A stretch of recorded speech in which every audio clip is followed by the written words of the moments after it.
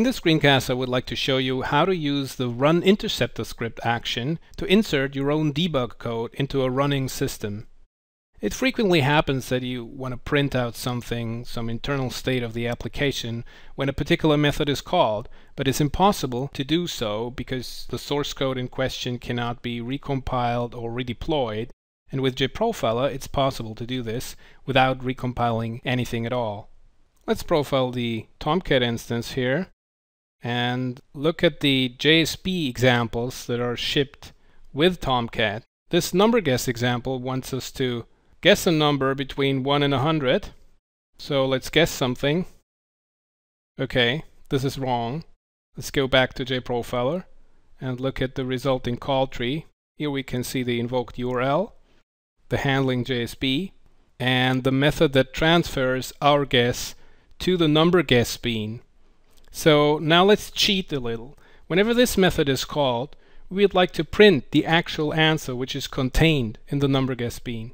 So we have to add a method trigger. And adding a method trigger is as easy as right-clicking the node in the call tree and choosing Add Method Trigger. There are all sorts of actions that can be added to a method trigger, but here we're interested in the run interceptor script action, which allows us to specify a code snippet that will be executed every time the method is called.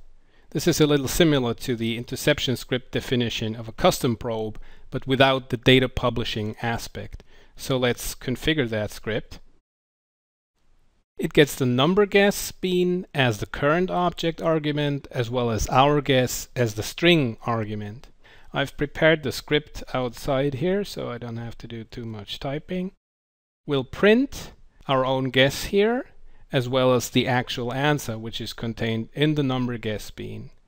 Any classes that are in the configured class path of the JProfiler session will get code completion, so it's pretty easy to develop these code snippets in the code editor here. Let's confirm the script and finish the configuration of our method trigger. The new method trigger will be activated right away. There's no need to make any configuration changes like including an API in the class path and restarting the profiled application. Just by using the JProfiler GUI, you can modify and enhance the runtime characteristics of the profiled application with your own code snippets, even if the server was running on a remote machine. Let's apply the new profiling settings and make a new guess. Still wrong, but let's look at the console output. Our guess was 10 and the correct answer seems to be 49. So let's try. And indeed, that's correct. If you wish to modify or remove the method trigger later on, you can go to the session settings and activate the trigger settings section. And here you can delete triggers or modify them in the trigger wizard.